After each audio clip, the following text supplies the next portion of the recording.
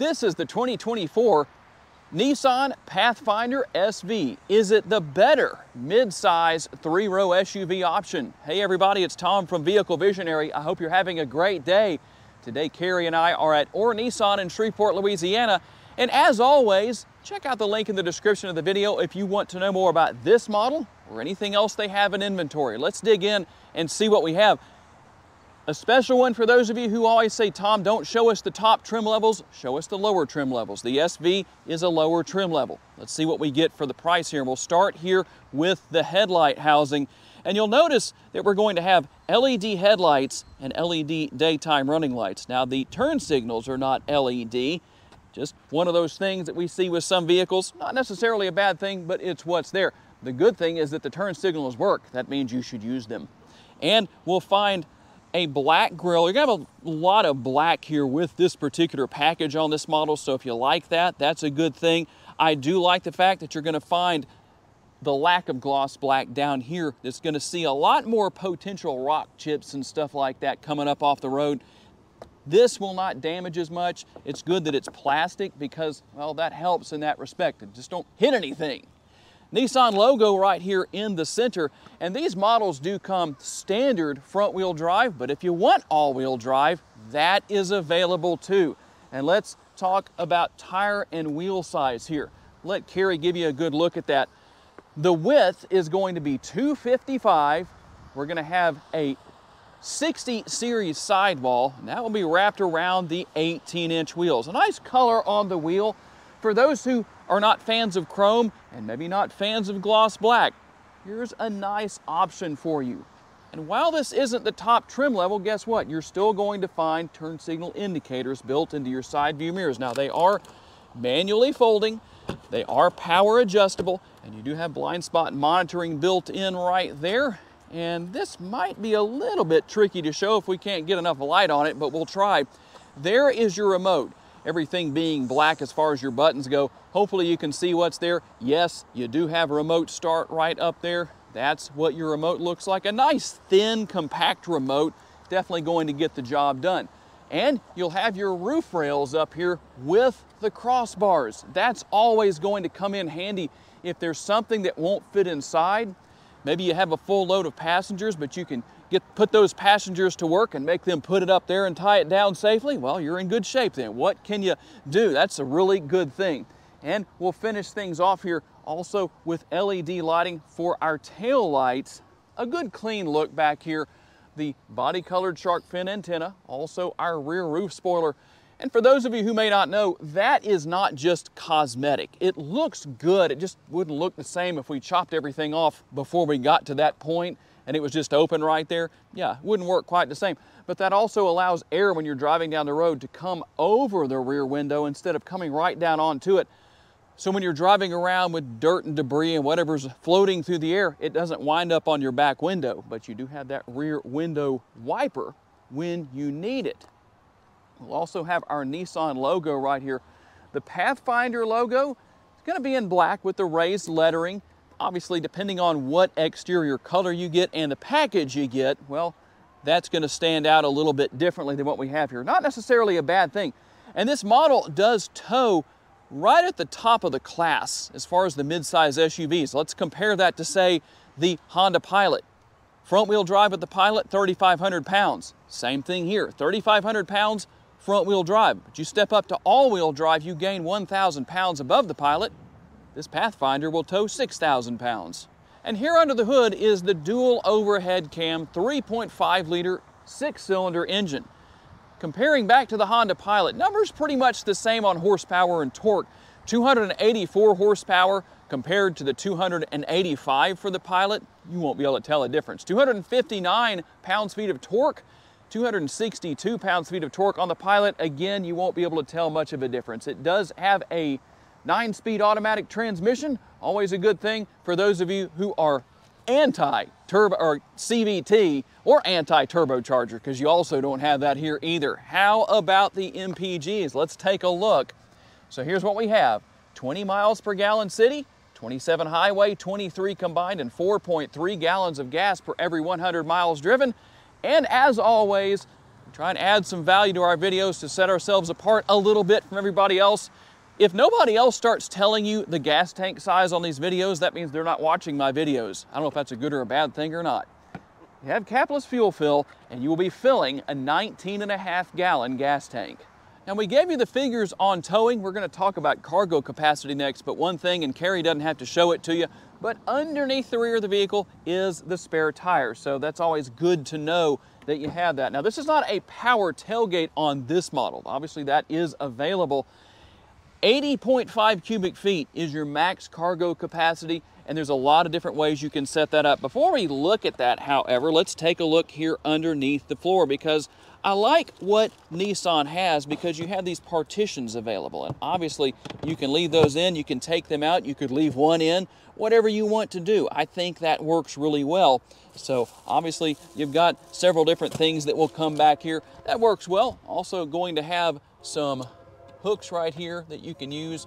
Let's see if I can get that down. That's a tie down right there. And then we've got the hooks up here if we want to take advantage of those. Now, with the rear seats, here's how this works. First of all, let me show you this. There is the recline, max recline with the seats. I know everybody likes to know about reclining second and third row seats, and there's actually a couple of different settings. You see how I'm just moving that up one notch at a time? So there's actually multiple settings, just like that lazy boy in your living room. It's just in your vehicle instead. So obviously, to maximize cargo capacity, we're going to first let down the headrests. Now, don't pull on these to let your seats down. And make sure that when you do let your seats down, there's a Velcro tab right there. Let Carrie give you a quick look at that. All you have to do is make sure that's in there. Now, I'm going to show you why I did that here in just a second. We'll let that seat go down as well. When it comes to getting the seats back in place, with the tab being right there, that's very easy to get to, or it could be way up there. And then you have to reach way in, which for me isn't that hard, but for some people it may be a little bit harder to deal with as far as that goes. And here's what everything looks like maximized. The middle row seats here fold pretty flat. I like that. And obviously you can remove this part if you want to. That's going to help protect your carpet in here if you're hauling around something that can get that dirty, obviously. But there is quite a bit of room back here. Pretty easy to deal with. Now, these seats, you'll have to put them back up by using this lever on the side of the seat. Put those back up like that, so you don't have the same ability to just pull on this release right here, or this tab, whatever you want to call that. This would be a long way to reach, so probably not a bad thing, but they're not power, but that's okay. You can get the kids to do it for you.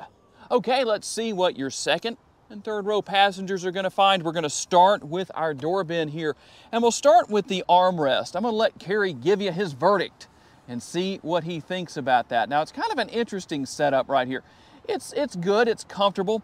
The thing that's interesting here, you have your two cup holders in the front, and then you have the basic grab handle here that you can use to pull the door shut. However, that's a multitasker, because you can also store things in there. So I like that. That's not too bad. The door bin right here, you can definitely put the big bottle of protein powder, the blender bottle in there. Take your friends to the gym. You've got plenty of room to do that. And then they can come and they can recline after their workout and take a nap. You wear them out at the gym and they're all worn out and need their protein, and then they can take a nap right afterwards. And being that this is a three-row SUV, obviously rear seat legroom is a big thing to consider.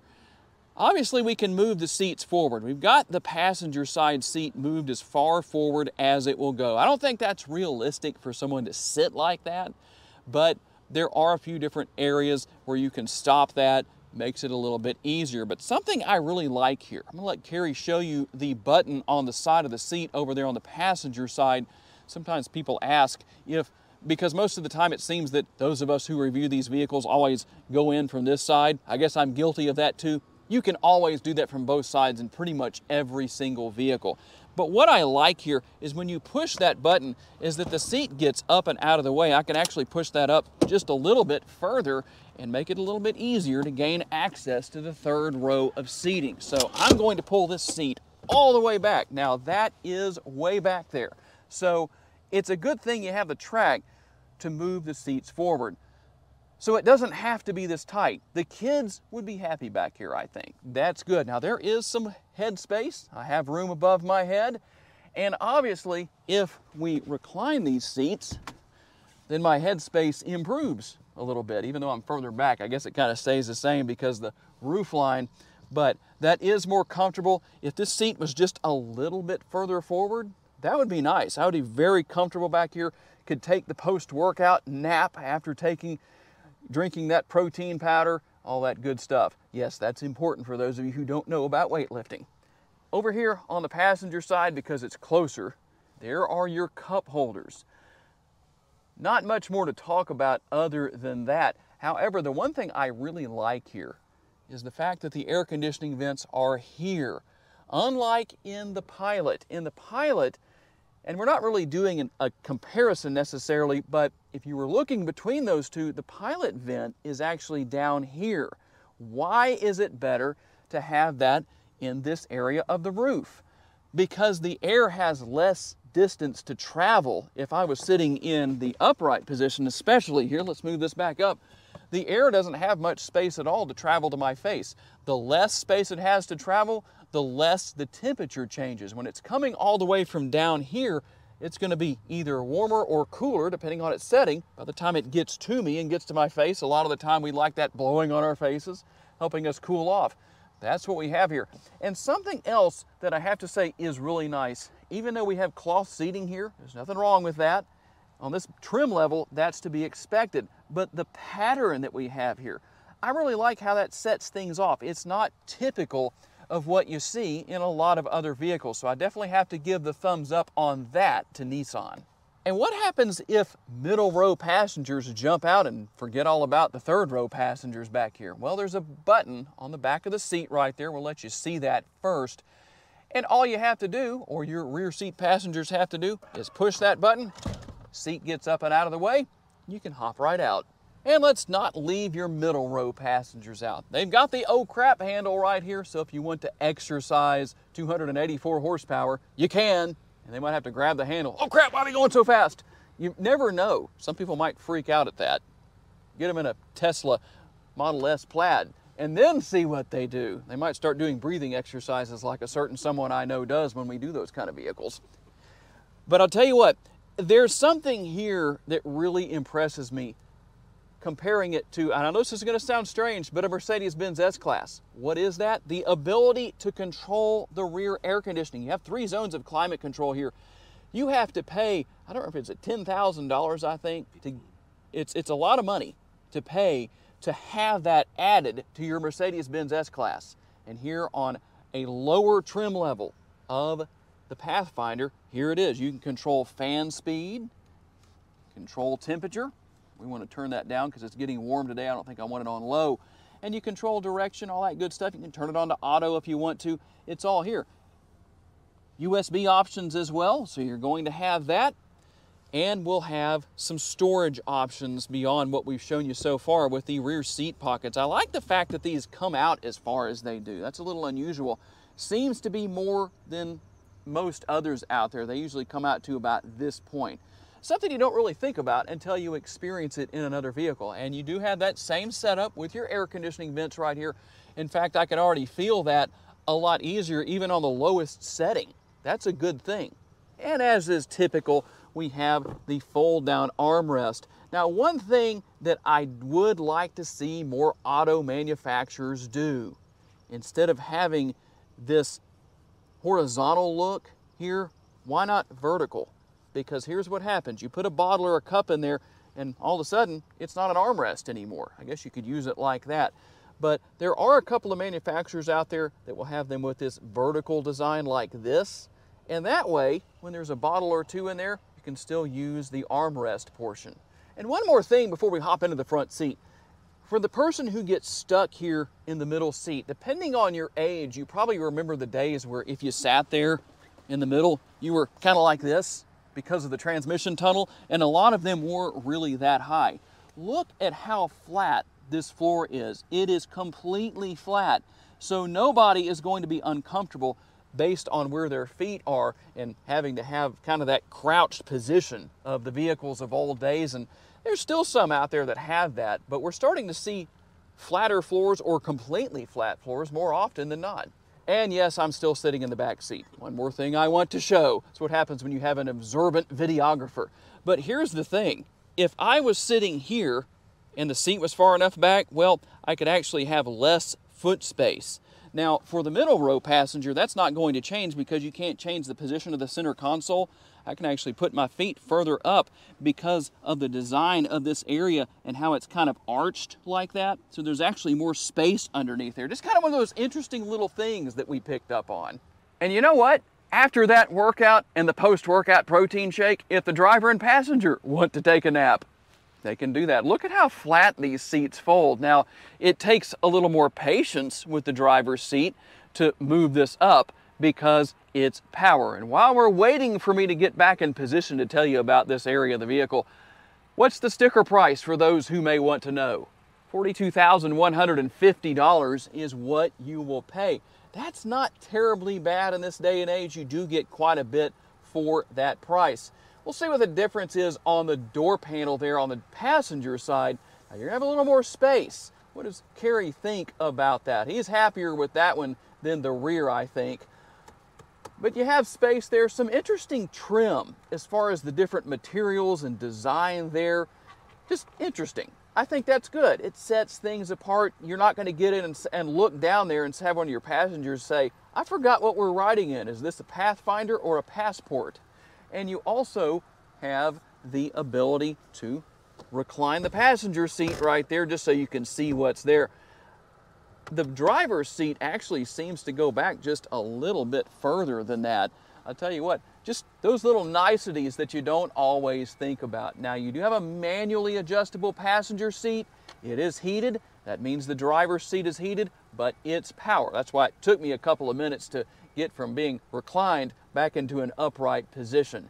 And we'll hop on into the interior and take a look at what the passenger is going to find. Now, there is some storage space right there above the glove box. Nice to see that. It would be neat to see, well, we haven't done a higher trim level, so I don't know what might be there in other models, but if there isn't something there, there probably should be, whether it's a wireless charging pad. That's one thing I think we should start seeing in more vehicles is double wireless charging pads in the front and maybe something in the rear as well for the rear seat passengers. All those higher trim levels, of course. There is the gloveless glove box because we're still waiting to find some gloves in there. Today it's just a storage box, but they call it a glove box. And as we work our way up here to the touch screen, this is a 7-inch screen. So some people might say that's a little bit on the small side. Tell me what your thoughts are, but it gets the job done. It's very easy to use, but it also has a lot of great technology here. You have your wireless capabilities for pairing your smartphone, and you can go in and make a lot of changes depending on what you need to do. Just to show you what's here, we'll run through some of the features and menus right here. Pretty easy to deal with, pretty easy to figure out. Now, on the SV trim level here, we're going to have one view, but you do have your rear view camera. For those who are not aware, there is no vehicle you're going to buy in 2024 or beyond, at least in the United States, that does not come with a backup camera. And we can hit menu right there and go back, depending on what we need to do. You can see some of the one-touch buttons. We have a back button right there, and you can see what else we have across. Also, controls for the radio. There's your volume control. And if you want to change stations, we're going to be right there. Here's the button to start and stop the engine. Pretty easy to figure out in a conventional location. If you went with the Infiniti QX60, it's actually down here compared to being right there. Just something to get used to, but that's just the way it is in that case. Dual zone climate control, as you can see, and as I mentioned earlier, we have heated seats, 3 stages for the driver and 3 stages over here for the passenger. I guess that's kind of like having 3 stages of nitrous oxide, except it's heat. So maybe it makes you move faster, I don't know. Now, if you did have a wireless charging pad, it would be right here. You will find that on higher trim levels, but we do have connectivity in the way of the 12-volt power outlet, USB options down there, and then we move our way up here, and we'll have a little bit of storage in front of these cup holders right here, and the shifter. Kind of an interesting, unique look, I would say, but it's not push button. like the Pilot. For those of you who don't like push button shifters, that's a good thing. So there's all you have to do is just push this button on the left hand side, and then you can go into neutral if you want to, into reverse, whatever you need to do.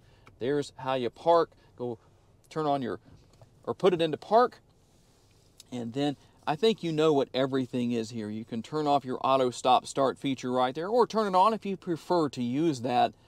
Power parking brake, you have your auto hold mode, and then we also have driving modes. I'm going to let Carrie go through that because that will come up on the dashboard. And I do think it's a nice touch to have the Pathfinder logo right here. And with the lid for the center console, it's wide enough to definitely use for an armrest, unless you have giant bodybuilding arms, which I'm trying to get there, but we're just not there yet. So I can definitely have plenty of room with my arm right there. Contrast stitching, and then space within the center console.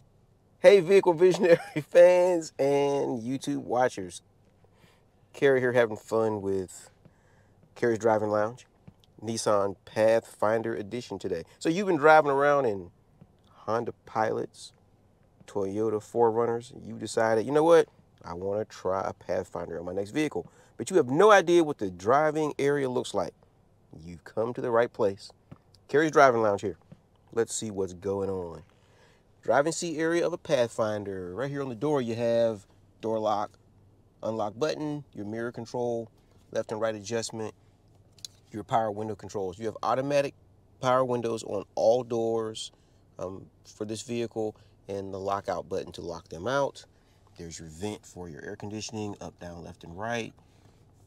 Feels very sturdy. There's your knob to cut that on and off. Here's your switch for dimming your brightness on your dashboard screen. This one here is for. Here's your button to steering assist. And you have your lever there to open the hood. There's dead pedal, gas pedal, brake pedal. And here is your lever for your steering wheel control for up, down, and tilt telescoping. On the steering wheel, it is very sporty looking, multi-spoke steering wheel, and you have columns on the left and the right. We'll get to those.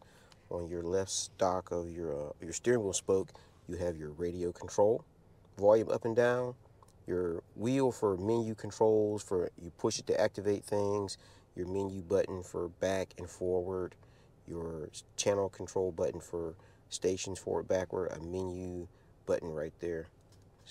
Airbag cover is very, very plastic. You know, it is what it is. The horn's in there also. And you have your cruise control on the right column of the steering wheel. Activate it, reset it, set it, cancel it. Your telephone activation button. You have your button here for safety mitigation to activate your, let me get that, how that button there works. It's not on right now. Oh, there it is, up there. There we go.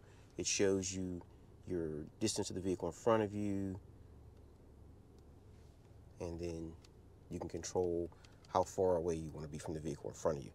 You have, on the right stock, you have your wiper controls, your mister, and your rear wiper control. On the left side, you have headlight controls, dim, parking. I don't think we saw fog lights in front of this vehicle. And you have your turn signals also. Left turn signal, it works. Right turn signal, it works. Make sure you use them, folks. There's an indicator there on your dashboard for seat belts on. It has analog gauges, which is very cool. You don't have to worry about a TFT screen going out on you someday. Even though the center part is TFT, but the outside gauges are analog. RPM, 8,000 RPM gauge. You have a coolant temperature gauge down there. You also, on the right side, you have speedometer, 140 miles an hour. I wonder if it'll go that fast. And you have fuel gauge on there. This is unusual. It has a full tank of gas. That's not common when we're checking out vehicles. Your gas tank door indicator shows that your gas tank door is on the driver's side. This vehicle has 392 miles of range on this fuel. It shows that we're in park, and this vehicle, being brand new, has 9 miles on it. So let's go through this shifter right here that Tom talked about. Feels very good in the hand. There's a button right here on the left that you push to activate it. We're in park right now. Now we're in drive. First gear. Back in drive. There is reverse. So let's go here to the D mode, and we have tow to exit the vehicle. It gives you some instructions. We have sport, standard, eco, snow. And that's how you work those. They don't call it driving mode necessarily. It says D mode. Nowhere in the vehicle does it refer to it as driving mode. Push the P button here to put it back into park. Up top here, we have your light controls for inside the vehicle. Visor with a mirror, a light up there. It's not LED. Does the visor come out? Let's see. Yes, it does. Pretty cool. How much of the window does it cover? Let's see. Covers it all. Pretty good, Nissan. And it has the seatbelt adjustment. So depending upon how tall or short you are, the seatbelt won't cut you in the neck. And I think that overall, the steering wheel feels really good in my hand. It's not very thick, but it still feels pretty good. This is a very, very nice vehicle. It is my first time in the Nissan Pathfinder, and I'm very impressed with it when I compare my experience in the Honda. What Honda is that, huh? The Pilot. When I compare my experience in there, I'm much more impressed with this. It feels more solid. It's definitely quieter at idle.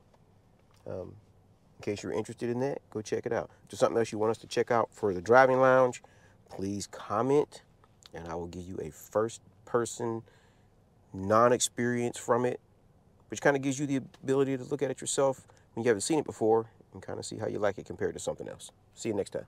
All right, here we go on our test drive with the Nissan Pathfinder. Very first time in a Nissan Pathfinder out on the road. So we're going to see how this goes. We're going to let the traffic clear a little bit, and there's a very specific reason why we're starting right here, because we're about to give it the ultimate test going over these railroad tracks. So let's just listen. That blows away the Honda Pilot.